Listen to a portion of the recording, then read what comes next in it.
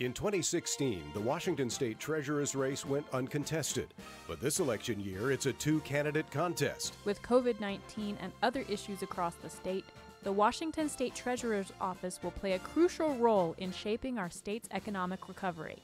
Tonight, a debate on issues of key importance between first-term State Treasurer Duane Davidson and his challenger, Mike Pellicciotti. Presented by the League of Women Voters of Washington State, the League of Women Voters of Benton and Franklin Counties, TVW, and the Spokesman Review. Live from Pullman, Washington, on the campus of Washington State University, we present the NWPB Vote 2020 Washington State Treasurer's Debate.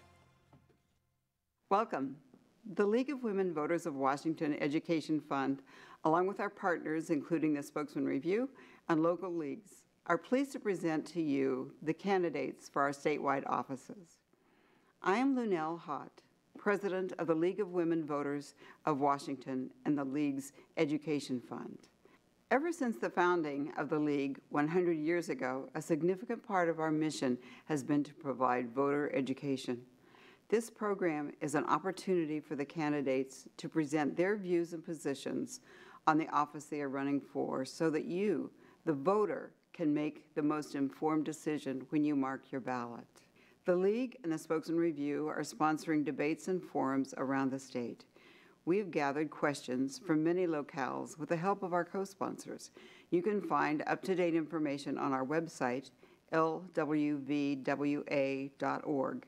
The League also sponsors an online voters pamphlet with candidate and issue information at vote411.org. We are working with TVW and our other media co-sponsors to extend the reach of these forums throughout the state. Additional viewing information is available at tvw.org. Most importantly, in order to vote, you must be registered to vote. You can do that online with the Secretary of State or at an elections office near you. Our vote411.org website has more information. And now, to get to the candidates, here is our moderator who will briefly explain the process. Well, thank you very much to the League of Women Voters of Washington State. I'm Matt Lovelace, and this is Northwest Public Broadcasting's live debate in the race for state treasurer in Washington State between incumbent Duane Davidson and Mike Pellicciotti. Now, a quick explanation of the ground rules for tonight. We are conducting this debate virtually, but we are able to communicate live. As such, the format tonight will follow most traditional debates. We have a number of questions, many provided by the League of Women Voters of Benton Franklin Counties, as well as the State League, which the candidates will be given the opportunity to answer. The order in which we begin is the order the candidates' names appear on the ballot. Now, the candidates will alternate opportunities to answer first. That candidate who speaks first will also be provided time for a short rebuttal. Each response is given a 90-second time limit, 30 seconds for the rebuttals, and all involved will be able to see a countdown clock. Now, it's my job tonight to keep us on time, which means we ask of our candidates, please refrain from interruptions, attacks on your opponent, and please stay on topic. And since we are conducting this debate live, we do want to give our viewers and our followers a chance to participate in terms of picking topics that are important to you. Viewers, you have a couple ways to contribute. Go to NWPB's Vote 2020 page and select from the provided topics. You can also vote on Twitter. We'll combine those results, and the top choice will be added to our list of questions. We'll do that twice, so for those of you following along, you can hop on and vote now. We'll ask the first question from there in a little less than 15 minutes.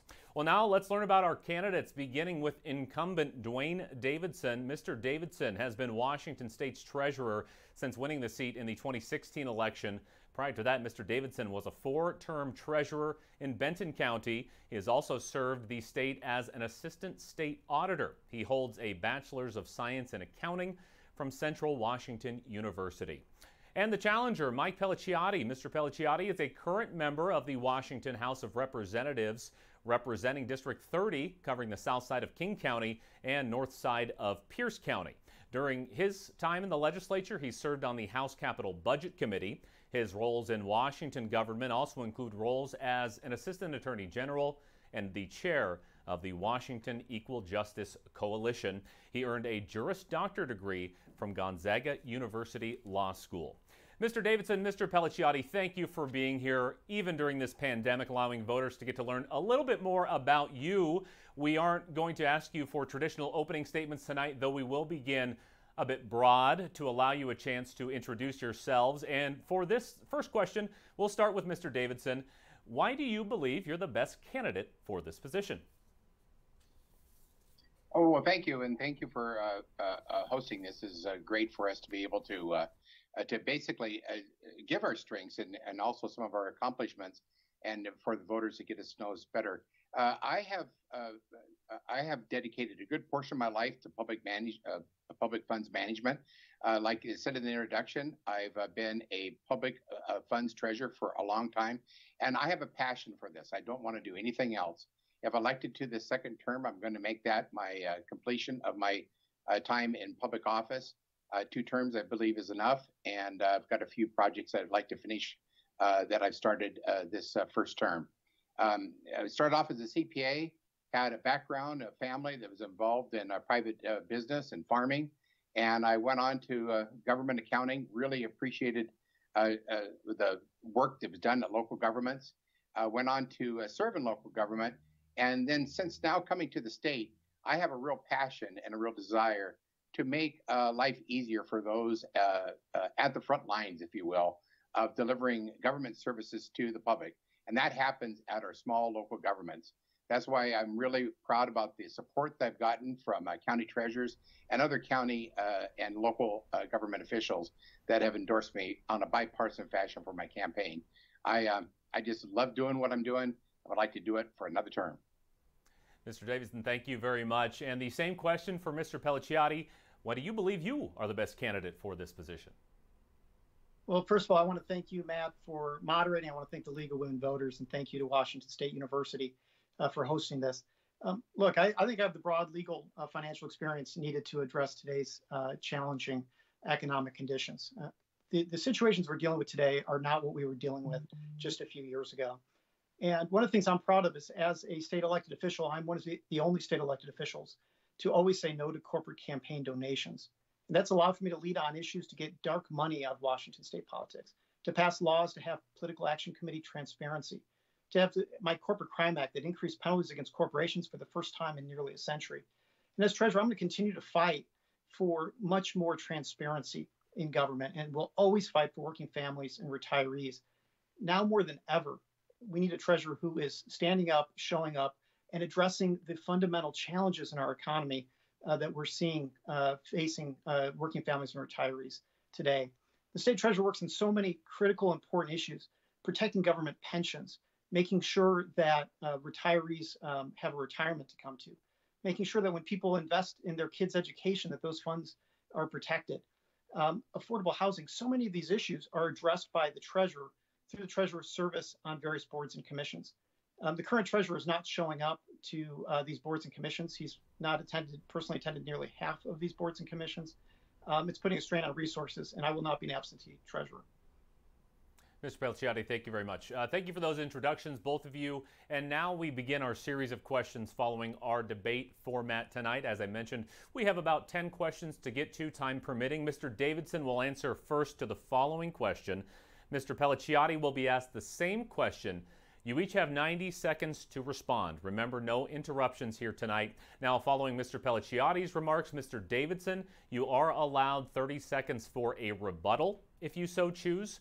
Moving forward, we will alternate in terms of who goes first in that very same procedure. And without trying to speak for voters out there, it probably would be good to clear up what a treasurer does, but also what you think is important in a state treasurer. Mr. Davidson, in your opinion, what are the 2 most important duties of the state treasurer's office? Yes, certainly. The most important thing about a treasurer is there's different functions of government, and what the treasurer does is safeguards funds, safeguards public funds, and keeps them in investments that basically return investment earnings to the taxpayer while he or she is safeguarding those funds. That's the most important function. Budgetary issues are handled by OFM. It's really important to make that distinction, because the primary purpose of a treasurer is to make sure that that the funds are well invested, they are safely invested, and they're available to the local governments that he or she makes investments for when they are needed. That's really important because the state treasurer basically is a treasurer for the entire state. We have the funds of all the different taxing jurisdictions throughout the state, and when they need those funds, it's important for us to have those funds available to them, and have them invested in things that are not likely to be lost and stolen. That's the most important thing. That's the difference between us and a budget office, and I believe that my office has conducted their job in that extremely well. Thank you very much, Mr. Davidson. And Mr. Pellicciotti, same question to you, and I'll repose the question every time just for clarity's sake. What do you think are the two most important duties of the State Treasurer's Office? Well, thank you for the question. I do agree that one of the two most important jobs of being treasurer is to protect the financial interests of the people of the state of Washington. And that has a real effect in people's lives. Again, like I was saying before, whether or not housing financing is financed, so that there's affordable housing, so that seniors have continuous care as they age, that it's the job of the treasurer to show up to the meetings to protect those things. The State Investment Board, which protects workers' pensions. So $100 billion is invested through the State Investment Board. The previous state treasurer chaired that board and hardly ever missed a meeting. The current state treasurer has only attended 3 of the last 21 meetings, including a meeting just today that he did not attend. The Housing Finance Commission that protects and provides affordable housing for seniors. He's only attended 3 of the last 30 of those meetings. These are the critical core functions of making sure that the interests of the people of the state of Washington are protected. There is also a very important role in promoting issues of transparency. And so when I'm state treasurer, I'm going to be advancing a range of important transparency initiatives, including a transparency portal like they do in Pennsylvania, where it lets people know how their money is spent. I hear from constituents all the time that they don't know how their money is spent and if it's being spent wisely. People should have better access to that, and they should know what's going on in their treasury. As treasurer, I'm going to put forward that transparency portal, and I'm going to make sure there's more unclaimed property getting into the hands of the people of the state of Washington, which belongs to the people. Thank you, Mr. Pellicciotti. Mr. Davidson, you have 30 seconds. You have a rebuttal to that. Yes, I thought we were going to be free of personal attacks of our opponents, but because he continues to do it, I'm going to defend myself on the allegations he just made. I do show up at meetings is because of the fact that I have built a team of people that have delegated to serve for me on some of these committees that bring extreme talent to those positions. I don't have time to expand on those individuals and what they bring and their qualifications, but it's immense. It has advanced a couple women to leadership positions, and it's unfortunate that he keeps these attacks up. And I will remind both of you that we are trying to limit the number of attacks on the opponent, of course, throughout the course of this debate. But I appreciate the rebuttal there, and that will sort of be the format we'd use going forward. Now, I want to remind, before we move on, our viewers, you still have time to vote, of course, in the election, but also at NWPB.org's Vote 2020 page, and follow Northwest Public Broadcasting on Twitter. You have a chance to select a question for these candidates, or at least a topic for a question. The question we'll use in the next 5 minutes or so will be selected by you, so be sure to get your vote in now. We will put up a new poll after we ask your question, and we'll do this again later in the debate. Now, the league and our viewers, not the only ones choosing questions tonight. We have asked our candidates to provide a question they would like to ask of their opponents. Now, here's how this will work, gentlemen. I will read the question provided by your opponent. You will have 90 seconds for a response. We're going to give the candidate who asked the question 30 seconds following their opponent's response. Now, please, again, use that time staying on topic. No interruptions, please. We understand these questions by nature can draw some more heated debate. Now, these are meant to give viewers, though, a chance to hear their candidate address concerns brought up by their opponent. Now, I will preface this, gentlemen, with the fact that we've received your questions and we will ask them in a way that seeks the answer to them. Now, as far as I'm concerned, it's not my role to include accusatory or inflammatory languages in the questions that I ask, so I have chosen to adjust the wording in both of your questions. So with that, our first candidate question comes from Mr. Davidson for Mr. Pellicciotti. Mr. Pellicciotti, as a legislator, you have supported billions of dollars worth of increases in taxes and fees, even during a surplus. Has there been a tax increase you have not supported, and why or why not? Oh, absolutely. My focus has always been on doing three things as a legislator. Getting rid of corporate tax breaks. Number two, making sure that the taxes on working families and retirees are always minimized, and making sure that we reduce burdens, especially on seniors. So I've done that. One, through my effort in reducing car tab taxes in our state. I've led an effort to reduce car tabs in our state on working families and retired individuals. I have also co-sponsored legislation to reduce and provide exemptions for seniors and veterans on their property taxes, so we can reduce the effect on property taxes.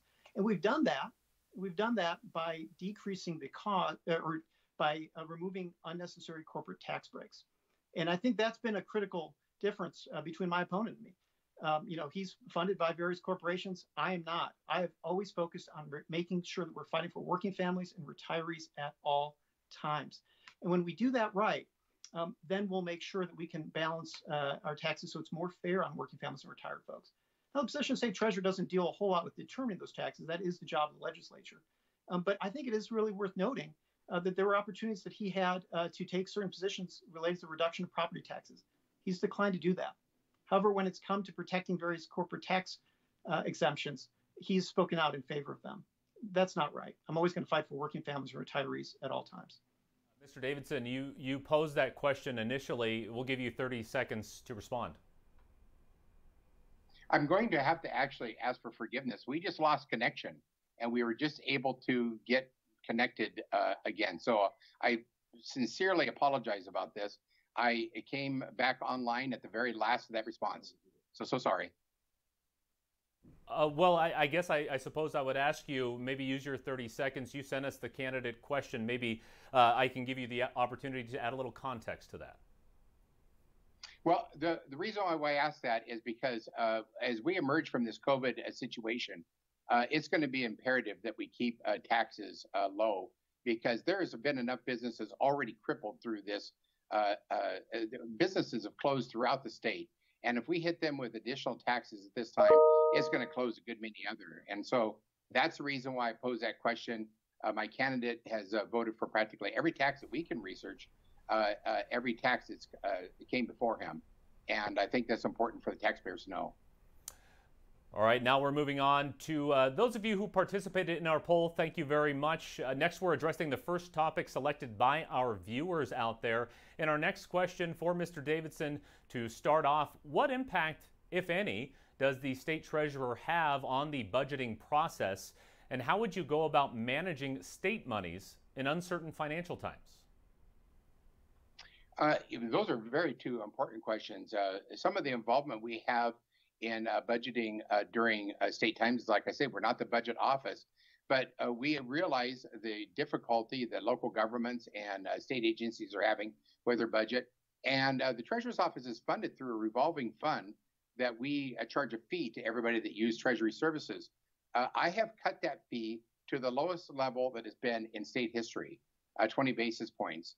And that is to allow state agencies and local governments more of their available funds to deal with this crisis situation. And of course, during this time, we also got legislation that allows us to invest funds for those public entities at a longer term and duration than previously allowed. And that allows us to increase yield and increase investment revenue for some local governments. We are trying everything we can in developing new products and procedures for local governments to use to help them with their budget situation. Lastly, I would just like to talk about that we also, on the expenditure side, I talked about on the revenue side. On the expenditure side, we also develop a program that bundles debt issuances for local entities that wouldn't be able to get the interest rate that we can for them at the state. And we go out to the public market and get a rate that's comparable to what the state could get and offer those savings to local governments. So those are some of the services we do. And Mr. Pellicciotti, I'll just repeat the question for you, this one from our audience out there. What impact, if any, does the state treasurer have on the budgeting process? And how would you go about managing state monies in these uncertain financial times? Sure. Well, thank you for the question. The Treasurer's Office should have a bigger impact, and the Treasurer specifically should have a bigger impact related to the efficient managing of the budgets and the state resources. Right now, the Treasurer has hired a corporate paid lobbyist to work with the legislature. One of the first things I'm going to do as Treasurer is I'm going to get rid of the contract lobbyist that's working with the legislature, and I'm going to do the job myself. I'm going to work with the legislature and work with the legislature before they pass budgets to make sure they're being responsible pursuant to what we need to be doing, to make sure that we're doing what's right by our bond rating agencies, making sure we're setting certain parameters to make sure that working families and retirees are being protected. I mean, ultimately, these are decisions made by the legislature, but it's important that we have a treasurer that steps forward during the budget process to be able to communicate and connect with the legislature in dealing with this. I'm the only one with the experience in working with any type of budget through the legislative process as an actual legislator. And I think that's important because it also gives me credibility when I work and connect with various members of the legislature to address that. Related to the second part of your question, it is very important that we're doing everything we can to make sure we have responsible budgeting that's taking place. And that means making sure that everything that's ultimately done is in the best interest of working families and retirees at all times. And I think the treasurer can be taking a much more significant role in doing that. And I look forward to doing that as the next state treasurer. And Mr. Davidson, do you have a rebuttal? The use of the contract lobbyist is a very justifiable. The service they provide, they're not in lieu of the private meetings that happen with private members. Of course not. They're usually there to help me organize those meetings so that I can go over and talk to members. And so that's a cost that's totally justifiable. Also, while not serving as an actual legislator, I have worked with the legislature for years as a president of the Treasurers Association on getting legislation that benefited counties and local governments. So I have the experience there too. All right, thank you very much, Mr. Davidson. I think you both can see that time for the rebuttal, that 30 seconds is not very long. So a chance to be more succinct at the end there is certainly what we're looking for. Well, this isn't the only opportunity for you, the viewer, to get involved. We will put up a new poll now. Go back on to nwpb.org and follow us on Twitter.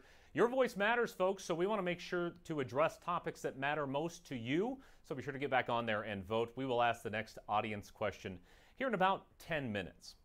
Now, this next question comes again from the Benton, Franklin, and Washington State League of Women Voters. One of the many issues we're looking at tonight through the lens of COVID-19. Considering the impact of the virus, what do you think needs to happen to the state's rainy day fund? And going forward, how do you balance using the rainy day fund when the needs are great, but the income is reduced? Mr. Pellicciotti, it's your turn to go first. Well, thank you for that question. One of the most important jobs of the treasurer is making sure we're promoting a sufficient rainy day fund. We've had it built up over the last several years by the legislature, and most of that is done through constitutional requirements. And those are protections that have been put in place by the people of the state of Washington. And thank goodness. I think that's one of the things that's very important to making sure that everything is done to make sure we have the protections so that in moments like this, we can rely on that rainy day fund. It's raining not just for state government, it's raining for people all over the state. And, with a scaled down use of the rainy day fund at this time, in a measured way, it will allow for there not to be an austerity budget that has been promoted by my opponent. I think it's one of these situations where people are hurting right now. We need to make sure that we're doing everything that we can to protect the working families and retirees of the people of the state of Washington. I'm always going to promote the importance of rainy day fund after it's scaled down and addresses some of the budget challenges that are taking place right now. It's one of the first things I'm going to be doing is making sure we're building it back up because we have to get through this challenging time, and then we have to make sure that as we go forward, we're dealing with the economic recovery that needs to take place. All right, thank you, Mr. Pellicciotti. And Mr. Davidson, I will pose the question in full again since it is a longer two-part question. Considering the impact of the virus, what do you think needs to happen to the state's rainy day fund? And going forward, how do you balance using that rainy day fund when the need is great, but state income is reduced? Yes, this is exactly the situation that the rainy day fund has been set up for. It's too bad the legislature didn't come back into session so that we could use it. because it takes the legislature to be in session to make an appropriation out of that. However, nobody's been a stronger advocate for a rainy day fund balance and rainy day fund management than I have. I've been very, very vocal about it. Just recently, I've got passed through the Economic Forecast Council inclusion of what that rainy day fund balance is on our general reports that that committee sees. I think it's important because we need to set a benchmark. We need to do so much more about the rainy day fund. We need to set a benchmark of how much money we need in there and try to keep it at that. Right now, we have parameters of how much money is put in there, but it's not enough. You compare it to other states that basically have provisions that say that if you take money out, you've got so many months to put it back in. We need more structure to it.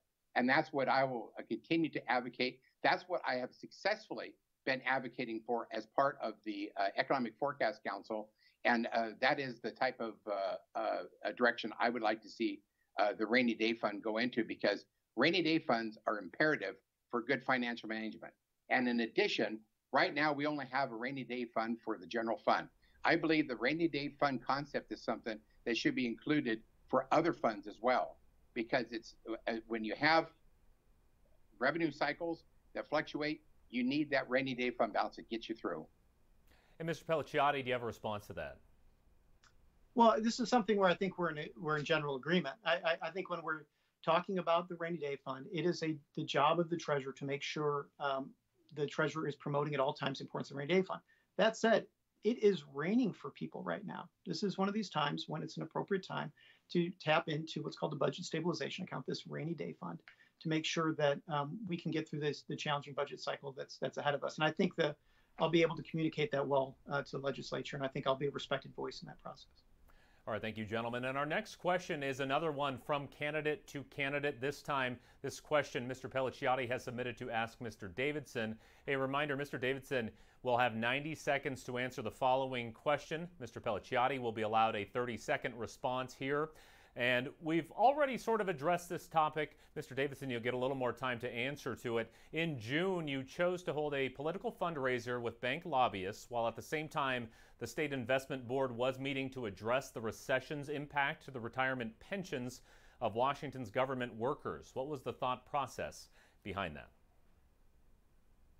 Well, first of all, it's not true. It's just blatantly not true. What we did that day is we did, while there was a request for campaign contributions at the end of the event, the primary purpose of that was to have a public forum on the concept of a state bank. There are members of the legislature that have advocated for a state bank. And I think that would be a disastrous thing to happen in the state. It would pose great risk to the taxpayers if we were to go there. And we needed to have a forum, by the way, which was even attended online by a legislator that said it was the best forum they ever heard on a state bank. And that's what we did that particular day. I routinely have things go on during the events of the State Investment Board because I have a person assigned to that has stellar qualifications to serve in that role. She is an investment expert. She helped build an investment pool at Benton County from the ground up. And now she is serving in my capacity there. I haven't delegated any of my authority away. I haven't delegated decision-making or policy setting away. What I've done is I helped build a team of qualified individuals that have come to help increase the resources available to the state by including people of extreme talent on these various committees. It's called teamwork. And Mr. Pellicciotti, Mr. Davidson there outright saying that the premise of your question is not true. Do you care to respond? Well, it is true. And I'll have to unpack a lot of things there. One, the State Investment Board is a critical board that's investing over $100 billion. The previous state treasurer never missed a meeting, hardly ever missed a meeting, and chaired the board. The current treasurer has only attended through the last 20 meetings, including that meeting he missed. At the fundraiser, couple things. One, there was an ask for money from bank lobbyists who were attending. A week later, the Bank Lobbyist Association gave him a maximum check. It's in the Public Disclosure Commission. You can look it up. All right, thank you, Mr. Pellicciotti. Well, we're moving on now. Time for another question from our audience tonight, selected among a number of options on our website and social media pages. That question, Mr. Pellicciotti first. Do you foresee default or other problems impacting the collection of property taxes here in this current time of financial uncertainty?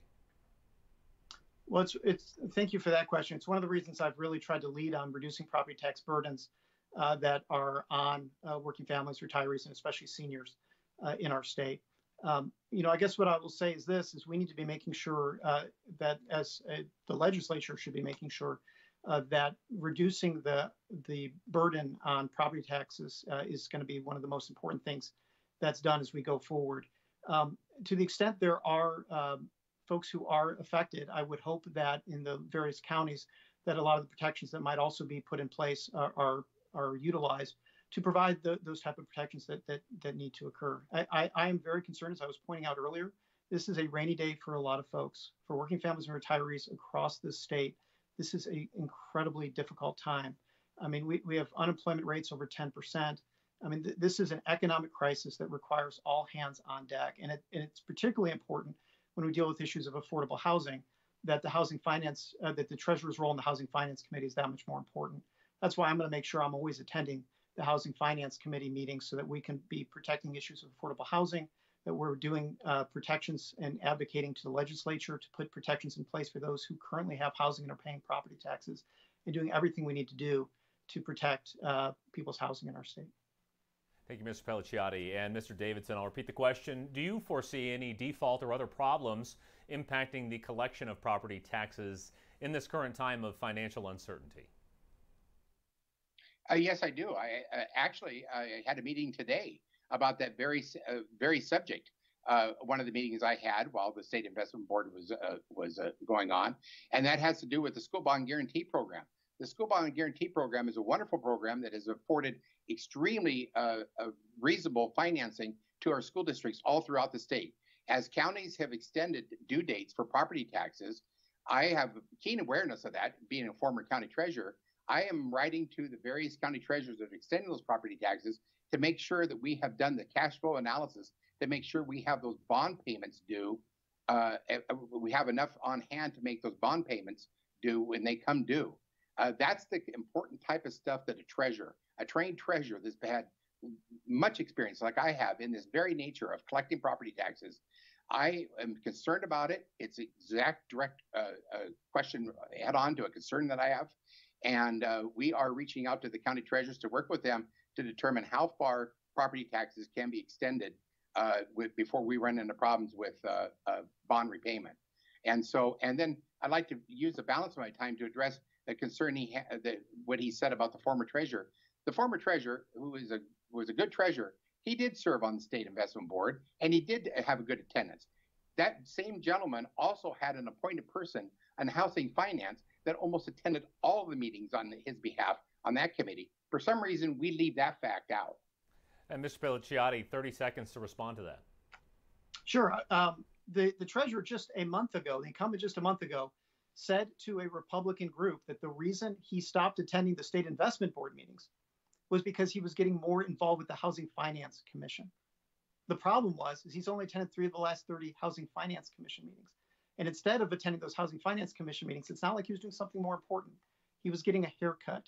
He was attending at the state fair. He was attending Republican fundraisers and speeches.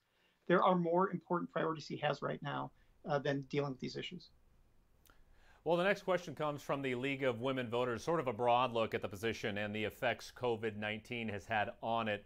Starting with Mr. Davidson, what do you believe the impact has been on the functions of the Treasurer's office? Related to COVID? I'll take that as a yes. Related to COVID? Yes, it is. Yes, it's been devastating. As businesses close, retail sales tax revenue continues to decrease, and it's a great concern to us in the Treasurer's office that we get people back to work, because what we've been able to see is when we have lifted restrictions throughout the state, when we have lifted restrictions and got people back to work, we have started seeing a recovery in the economy. I mean, immediately our tax collections go up. So I think it's imperative that we do what we need to do to stay safe, but at the same time, we need to get people back into work. We need to get the economy rolling again before we deepen this recession. I think the recovery could be right around the corner, but we need to be diligent about getting people back to work. And the Treasurer's Office is going to do everything they can to try to reduce costs to local governments so that they do not have more of a financial burden through this time, and we can provide them good investment services and be able to find extremely reasonable interest rates on their capital needs. But I think the one thing we really need to avoid is borrowing for cash flow. We don't need to be getting in a situation where we're borrowing cash flow, because that's basically a payday loan for governments. And I think that should be avoided at all costs, because then you just have that money to pay back at a later time, and increased taxes are going to be the result. I'm also concerned about the unemployment fund, and I don't have enough time to respond about that, but the unemployment fund and the fraud is a great concern. Well, Mr. Pellicciotti, we'll get the question to you as well. The impact, what do you think the impact has been on the functions of the Treasurer's Office? Well, I think it's been significant. I mean, COVID has affected us in so many different ways. You know, what I will say is this: the State Investment Board, when it met earlier this year, addressed the economic concerns related to COVID and how it could impact the state of Washington and its investments. That was like at the early meeting early this year, before it was even widely distributed because of what was happening in China. The State Investment Board is one of the most critical meetings in order to be able to address issues like this and how it can affect the Treasury, the Treasurer specifically. That's why it's so critical that the Treasurer attend all meetings of the State Investment Board, in the same way the previous State Treasurer attended all meetings of the State Investment Board. So that part of that information is being able to advise the legislature on things that might be taking place, and be able to be informed related to these issues. One of the other important things in terms of the impact COVID has had is the impact it's had on small businesses. With the Economic Development Finance Authority that the State Treasurer should be sitting on, addresses small business grants and needs to make sure that local businesses get the small business grants that they need right now in this critical time. Again, you know, the incumbent has not attended personally attended a single meeting of the Economic Development Finance Authority since the end of 2018. We're in an economic crisis. We need all hands on deck right now. And as State Treasurer, it's one of the things I'm going to do is make sure that I'm attending all of these meetings to make sure we're addressing all of the COVID-related crises that we're seeing in our economy right now. And Mr. Davidson, a response.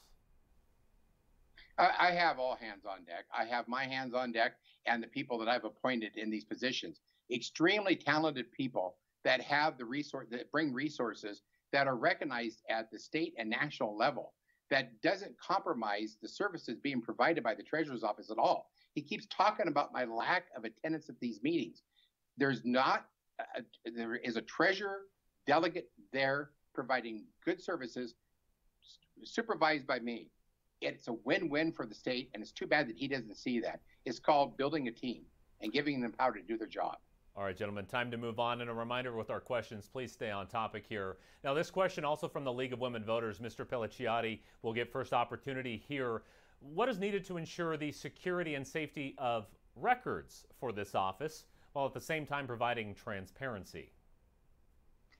Well, thank you for that question. One of the things I did in the legislature is I was the first legislator to voluntarily provide my public records, including my full official calendar. And I led the effort, including a call on the governor to veto the legislature's attempt to hide its public records. The issue of transparency in government is so critical, and it's that much more important for the position of state treasurer. You know, one of the things that's important is to know what's going on in the treasurer's office. One of the things I will commit to do is, as state treasurer, I will always provide my official calendar upon request pursuant to the Public Records Act. It's actually a legal requirement right now. Current treasurer received a request from the public records request for his calendar, and it's been 3 months since he's provided the full details related to all but a few months of his calendar. His office has indicated that his full official calendar won't be available for another 2 years. That's not right. That is not how the Public Records Act is supposed to work. When I come in as state treasurer, we're going to make sure we invest the resources necessary to have a transparent office that is always providing full transparency related to all aspects of the office. And my transparency portal that I'll create will provide that much more information to the people of the state of Washington, so they know what's going on with their finances as well as the activities of their state treasurer. It's one of the most important core functions of the state treasurer is making sure there's transparency in finances. It's what I've done throughout my public service career, and I will definitely do as state treasurer. And Mr. Davidson, same question. What is needed to ensure the security and safety of the records for the office while at the same time providing some transparency? Yes, transparency is one of the goals I have for the office. I'm very, very adamant that people understand the state finances more. I'm going to talk to you just a little bit about a couple things I did. I have put out a debt affordability study out on the website that gives great detail about the debt. There is a debt digest, which is a one-page document that people can get full details about in a time of drinking a cup of coffee on that issue. I put out the Citizen Century Report where we offer our goals and accomplishments. These are the type of things over and over and over again. I developed an entirely new website and published that and increased the amount of disclosure on that. I have really advanced the office in the way of disclosure. He keeps bringing up this public records request on my calendar, and that's really unfortunate because I hate how much of this debate time in these last editorial boards have been dedicated to things that are just blatantly untrue. He has asked for my full calendar, has been provided to them, and just so people can find it, it's now on my website. So if you want to go to davidson4wa.com and just go out there and look at the treasurer's schedule for the last 4 years. That's what we provided to him. The staff there's other attachments that we put to the calendar because of the way that I work and have so many documents on that. That disclosure is being handled by a representative from the Attorney General's office and my internal counsel. So I don't know what more I can say. Mr. Pellicciotti, Mr. Davidson, again denying the premise of what you had said in your response. Do you have a rebuttal there? I do, because one of the things that became very apparent very quickly is his office made it clear that the full calendar would not be available until the year 2022. And when just the month of June of 2020 was provided, it showed things that were not on this earlier Excel document that he provided, including 8 different campaign events that were on his official calendar, at least one of which was on at the same time he was supposed to be at another meeting that was not originally provided. I'm more than happy to make that available on my website so people can see what he was actually doing at the time he was supposed to be at these meetings. All right, well, thank you very much, gentlemen. So far, we've addressed a number of topics in this debate. It looks like we might have time for a couple more questions from the League of Women Voters and Washington State and Benton and Franklin County. Our next question is directed first toward Mr. Davidson. In your view, should tax breaks be given to businesses be reviewed and reconsidered on a regular schedule in order to ensure that current contributions to the state economy are still relevant and reasonable? And how does COVID-19 impact this? Well, COVID-19 has impacted all business, and there's no denying that. And businesses are looking for what relief they can. As far as tax breaks to industries, of course, that's a legislative function that's mostly up to the legislature to do.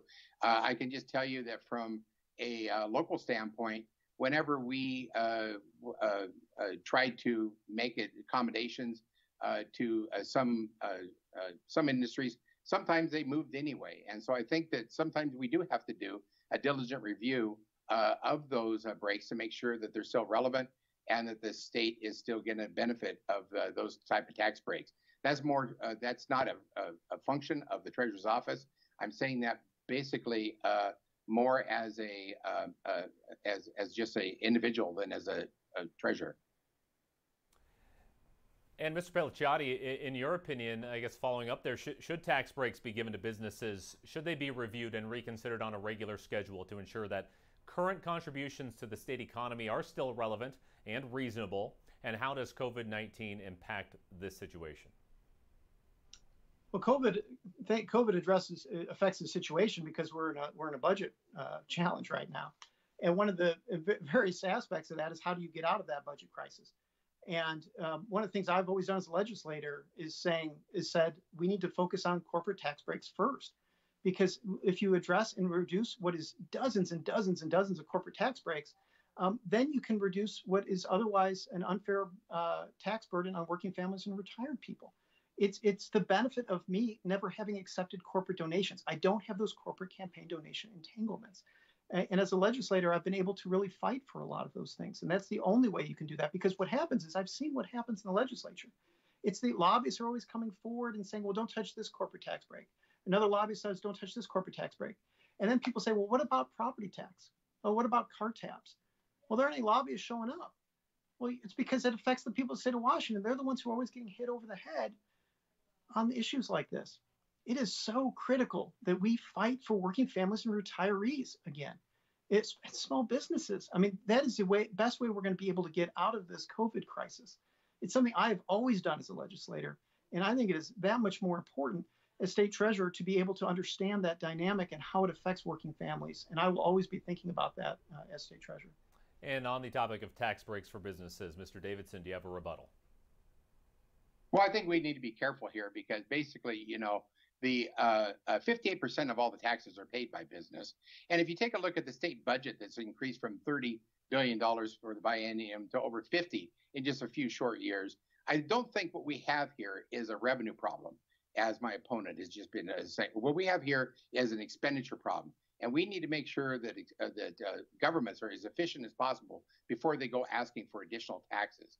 That's what's needed. And due to time constraints for this round, our last question, we'll have 1 minute to respond for our candidates. So just 1 minute here. We will still have the 30-second rebuttal period. But Mr. Pellicciotti, going first here, what does the State Investment Board do? You've spoken about it a lot today. And how would you contribute as a member? Well, I'll show up. I will actually go to the meetings. The State Investment Board is one of the most critical roles the state treasurer has. The State Investment Board invests over $100 billion of your money. It makes sure that when you retire, you have a pension waiting for you. It protects educational investments in your kids' college education. So when folks want to go to Washington State University, their investments are protected. And when there was a $6 billion loss in the first quarter earlier this year, the incumbent was instead holding a political fundraiser. I will attend these meetings in the same way the previous state treasurer attended these meetings. He chaired the board. It was that important. I'm going to be doing everything I can as a member of the State Investment Board to protect working families' investments. It is the most critical role the state treasurer has on any board, and I will show up every day and fight for the protections of working families and retirees. And Mr. Davidson, in your words, what does the board do and how do you contribute? Well, basically, the board protects the pensions. Washington State has one of the best pension systems in the nation. We are, about $130 billion invested in the 17 pension funds. We have 90% funded status. We do a good job with the pensions. What's really important here is that we keep the team that I have built in place because I have put real talent there. And when he says, well, I'll show up, that's unfortunate because he doesn't have the talent of the person that I've appointed to that board to serve in that role. It's important for an elected treasurer to know their role and to provide oversight and management from a higher level. The people that I've appointed to this board are extremely well respected in their field, but as being a CPA, decades treasurer, I can provide that oversight. The day-to-day activities and involvement on these boards are best served by the people that I put on there and contribute far better than he could. And Mr. Pellicciotti, a response. Sure. Well, I guess what I would say is I don't know what higher level he's at. He has only attended 3 of the last 30 State Investment Board meetings. He has missed when he missed the July meeting, he had nothing else on his calendar at all. It's one of the few calendars that he's provided. There was nothing else at all on his calendar. He's attending fundraisers instead of this. This idea that he's at this higher level doesn't make sense. It's the role of the state treasurer to represent the people of the state of Washington. That person is the elected official. I'm going to serve in the role that the people put that treasurer on, and that's to serve on the State Investment Board and bring the staff with me so that they can be there as well. Well, gentlemen, we only have time now for closing statements. You'll be allowed 1:30 for your closing statement. I know this is kind of been a lightning round, but Mr. Davidson, let's first hear yours. Well, basically, I've been a treasurer and I've done what I consider a stellar job from all of my audits. And you can look at the accomplishments of the office. They're very, very numerous. I've developed very many programs that are beneficial to the taxpayers. We started the financial literacy program, which advocates for financial education in the schools. I have fought against the concept about a state bank, which would basically put public dollars at risk. Build a fund directory that basically is a clearinghouse for local governments to go to find grants and loans available to them to help them with a project, something that never did exist before. These are type of things that my treasury management gives me the insight to be able to do. I'm very proud of the extreme talented staff that I've brought to the treasurer's office, and together we're getting the job done. I really believe that the job of a treasurer is to find talented people, give them a job, give them the resources, and then leave them alone and let them, with proper oversight, do the job. What is being not said about my attendance at the meeting is that there's relationships built with these appointed people and their various boards. And if I jump on and jump off the board all the time, it demeans them. It basically keeps them from being effective, because as soon as I show up in the room, I have to take the seat at that commission. So I'm best served being at the office supervising their job. And Mr. Pellicciotti, please, your closing statement, sir. Well, again, thank you, Matt, for moderating this debate. Thank you to the League of Women Voters. Thank you to Washington State for hosting. I guess I'll just speak to the people of the state of Washington. We are in an economic crisis. You are dealing with all types of issues related to our economy. It is an incredibly challenging time. The least that you should expect is that your state treasurer is showing up every day to protect your investments, your retirement, making sure that the treasurer is attending meetings to deal with economic development, affordable housing, making sure that senior continuous care is being provided. And, again, the incumbent treasurer has only attended 3 of the last 21 now. He missed today, 21 state investment board meetings. He was talking about a clean audit. Of the 3 meetings he's attended since the end of 2017, 2 of those meetings were the only 2 meetings held at resorts. And the third was actually a meeting he showed up for, where he brought forward a motion to amend an external audit that found that he had violated conflict of interest rules for the State Investment Board. He showed up for that meeting, brought forward a motion to amend an external audit that said that he was in violation of conflict of interest rules. That is not a clean audit. You need a state treasurer who's going to show up, will not be an absentee treasurer, and will do everything every day to fight for working families and retirees. Now more than ever, this is not a time for someone to simply serve as treasurer. You need somebody who's going to actually do the work. And I look forward to doing that as your next state treasurer. Well, Mr. Davidson, Mr. Pellicciotti, really thank you so much for taking out the time for this debate tonight. I also want to thank the League of Women Voters of Benton and Franklin counties, along with the League of Women Voters of Washington State, for doing so much work in organizing this. And before we go, one more message from the State League. Thank you for informing yourself about the candidates. The League is proud to be nonpartisan, neither supporting nor opposing candidates or political parties at any level of government, always working on vital issues of concern to members and the public. Our main goal is to make democracy work. The State League sponsors the statewide candidate forums and debates, and our 20 local leagues, made up of 2,400 members, produce local election forums. This is the centennial year for both the League and the 19th Amendment, which recognized women's right to vote. It took more years for all women and men to actually secure the vote. Although our name contains the word women, the League is open to all men and women 16 and older, and our purpose is to make sure voters understand issues and candidates. The League has 2 organizations: the education arm that presents candidate forums and debates across the state. It is our impartiality and our history as a trusted organization that gives us this privilege. The education arm, through the League's Vote 411 website, provides candidate information. It is different from the guide you receive from the Secretary of State's office because it is the only resource that covers every race in Washington. The League doesn't tell you how to vote, but it ensures you have enough information to be confident about your vote. The other is the advocacy arm that promotes public policy in Olympia through about a dozen volunteer lobbyists. We are grateful to our partner, the Spokesman Review, and our local co-sponsors who have joined us in soliciting questions from voters for these programs. You can get a copy of your vote at lwv.org. It has detailed information about elections, descriptions of elected official offices, what to listen for in a debate or forum, and elections that have been won or lost over a single vote. You can also access Vote 411 on lwv.org. And don't forget, Election Day is Tuesday, November 3rd. There is still time to register.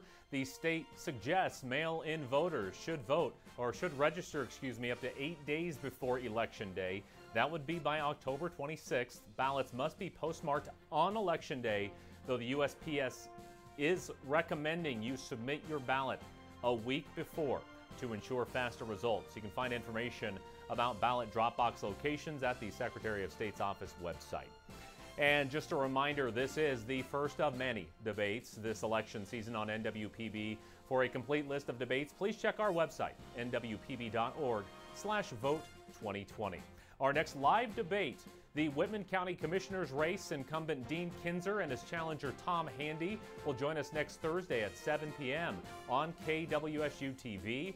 We hope you can join us then. And for those listening on our NPR radio service of Northwest Public Broadcasting, 1A is coming up next. For those watching on our PBS stations, primetime PBS programming is just around the corner. Thank you again to Duane Davidson and Mike Pellicciotti for joining us for the Washington State Treasurer's debate tonight. For all of us at NWPB, thank you for watching and listening. We'll see you next time. Good night.